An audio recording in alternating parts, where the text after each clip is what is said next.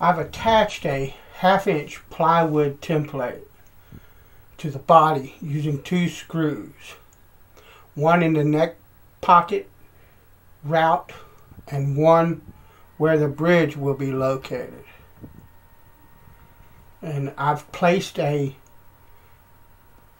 top bearing router bit in my router, and that's a router bit that has, a bottom bearing router bit. It's a router bit that has a bearing at the bottom of the bit, and the bearing will ride on this 1/2-inch template, and it will allow me to route out the body to the shape of the template, and I'll route away everything that is not the shape of this guitar. And what I'm doing is I've got the bit extended as deep as it will go so that I get the deepest cut I can get. But this body is 1 3/4 inches thick, so I'll have to do this in stages. The first stage is the route with this bit around the body using this template as a guide.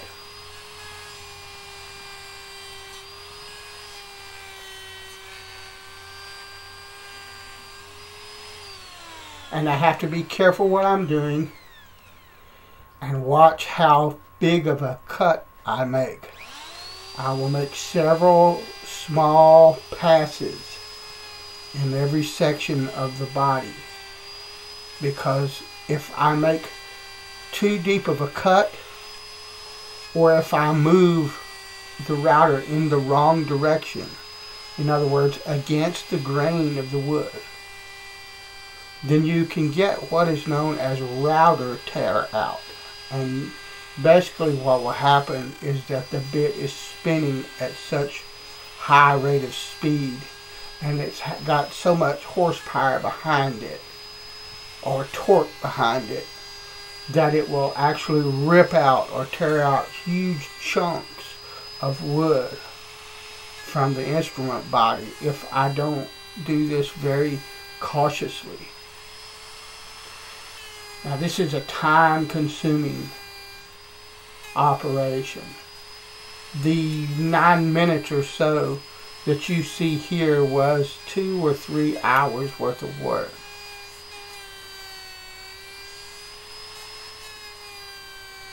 That's how light a cut you need to take and how slow. Now yeah, you can horse around it. I did it on a couple of guitars, but I quickly found out that that's not the way to go, because I got one that I got huge chunks tore out of it and had to repair it. So it's better to do it this way than cry about it later.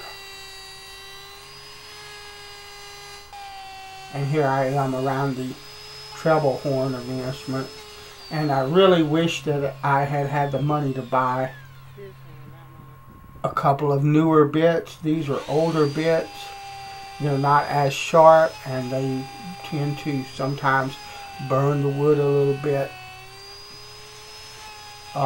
There's nothing I can do about that except sand it all out once everything is done, and that's kind of normal when you use power tools. Even with a sharp bit, sometimes you'll get a bit of burn, and you have to sand it out.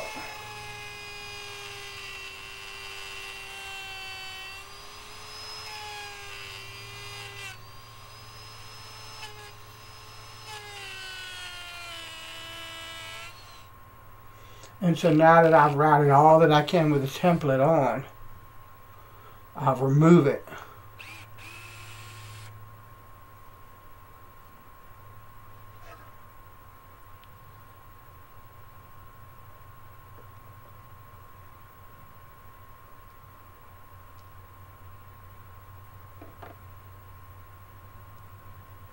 Safety first. Anytime you're messing with a router and doing anything besides cutting, unplug the sucker.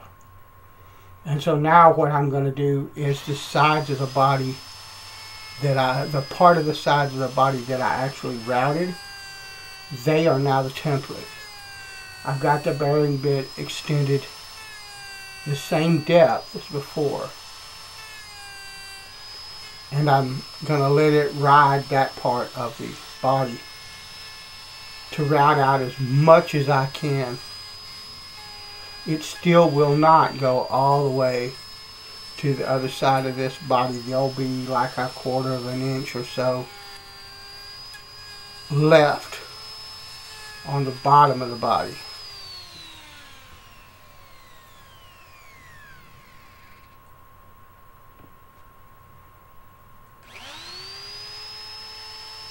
And I could have done this work with a rasp, but let's be serious here. That would have been some serious work. So there are times when a power tool is the tool for the job. I like my hand tools and I will use them as much as possible. But when I can't, then I know better. And so what I'm going to do now is I'm going to change this bit out for what's known as a top bearing router bit.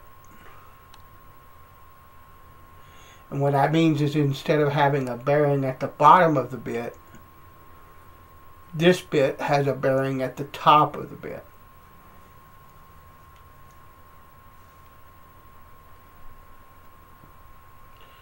And what this will allow me to do is now that I can turn the body over and route the little lip that's left over, because that top bearing bit is riding on the part of the body that I routed before.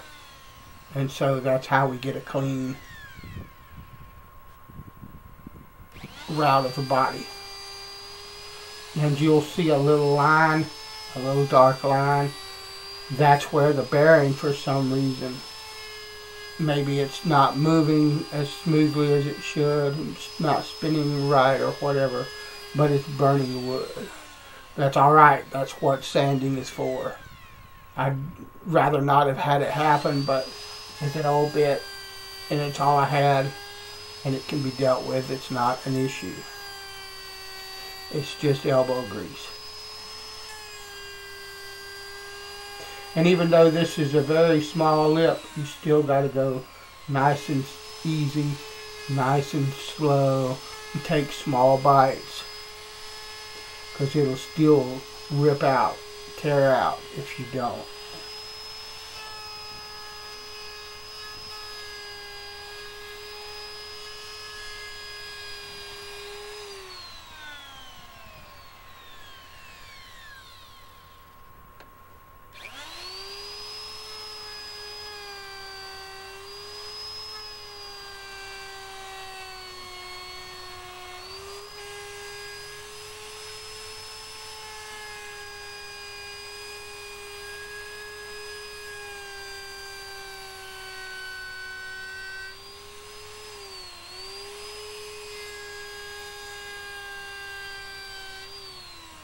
And here it is, completed.